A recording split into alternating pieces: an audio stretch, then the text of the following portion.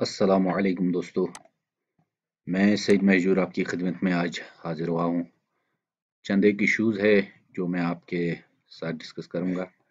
CPIS में जब हम को अपडेट करना होता है तो हमें बहुत सारी चीज़ें अपलोड भी करनी पड़ती है। जैसे हमने यहाँ पर अपनी इमेज जो है अपलोड करनी पड़ती है। तो वो इमेज जब हम अपलोड करते हैं, जैसे हम लॉगिन करते हैं, लॉगिन करने के बाद जो हमारा CPIS डाटा है उसमें हम व्यू मॉडिफाई पर क्लिक करते हैं तो हमारा पेज जो खुलता है, तो उसमें हमें ये जो है इमेज अपलोड करनी पड़ती है। तो इमेज का साइज जो है वो 20 KB का हमें मांगता है और JPG इमेज फॉर्मेट में जाता है। दूसरे सॉफ्टवेयर्स भी हैं जो हमें इमेज साइज कम करने के लिए आते हैं, लेकिन मैं सबसे आसान तरीका जो ऑनलाइन साथ ही साथ जब आप CPIS अपडेट करते होंगे उसी वक्त आपको ये अपलोड कर सकते हैं। और इसमें हमें एक और चीज़ अपलोड करनी पड़ती है, वो है सर्विस बुक का पहला पेज। और उसमें भी सर्विस बुक का पहला पेज जब हम अपलोड करने जाते हैं तो हमें दिखाता है कि 500 KB का ओनली, लेकिन हम जब किस तरह इस पर काम करना है तो ये मैं आपको बता दूं। सबसे पहले जब हम चाहते हैं कि हम इस अपनी CPIS में जो है इमेज अपलोड करने के लिए हमें पहले फॉर्म पर जाना होता है, पर्सनल डिटेल्स में। तो यहाँ पर हमने इमेज जो है अपलोड करनी होती है।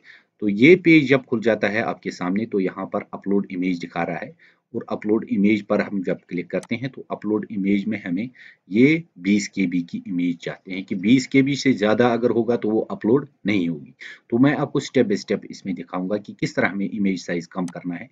मैंने यहाँ पर डेस्कटॉप में एक इमेज रखी है, इसका साइज जो है वो मैं देखना चाहता हूँ साइज कितना है इसका।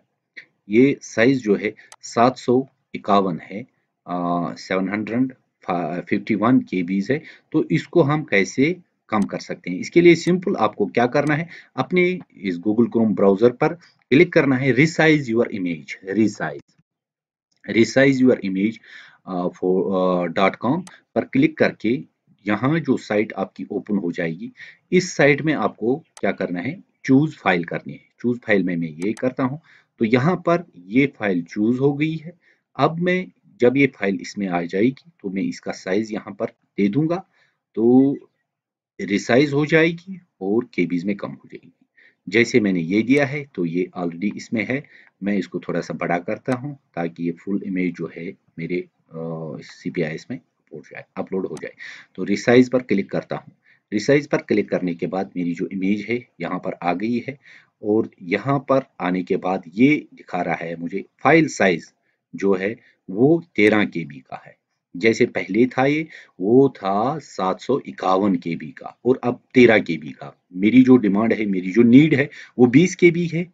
20 KB से कम होना चाहिए, तो मेरी जो यहाँ पर इमेज साइज है, फाइल साइज है, वो 13 KB का है।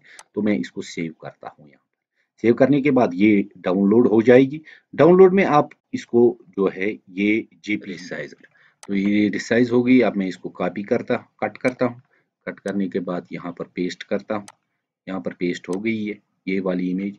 तो ये 13.2 KB, यानी अब मैं इसको अगर चाहूँ तो ये अपलोड कर सकता हूँ। इस पर मैंने यहाँ पर जो है ये खोल के रखा है।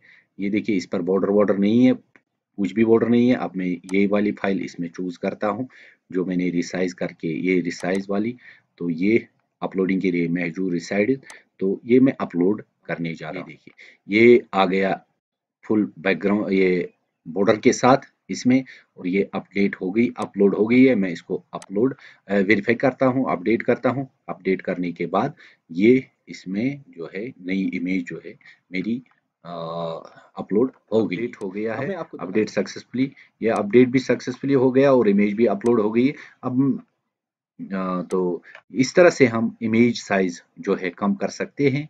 और किसी भी इमेज को अगर आपको कम करना है, छोटे साइज में करना है, तो आप इमेज इस पर जा सकते हैं, रिसाइज यूर इमेज पर जाकर कोई भी फाइल आप अपलोड कर सकते हैं। यहाँ पर बैक करके हम इधर से कोई भी इमेज इसमें अपलोड कर सकते हैं और रिसाइज कर सकते हैं। और किस फॉर्मेट में आपको चाहिए वो सब कुछ इसमें आपको मिलेगा। कौन सा फॉर्मेट आपको चाहिए रिसाइज करने के लिए, वो सारा कुछ इसमें। रोटेट करना है कि पिक्चर को, तो ये रोटेट भी हो सकती है। ये विड्थ में अगर आपको चाहिए, जूम आउट, जूम इन, तो ये सारा हाइट वगैरह जो आप देना चाहेंगे वो आप इसमें दे सकते हैं।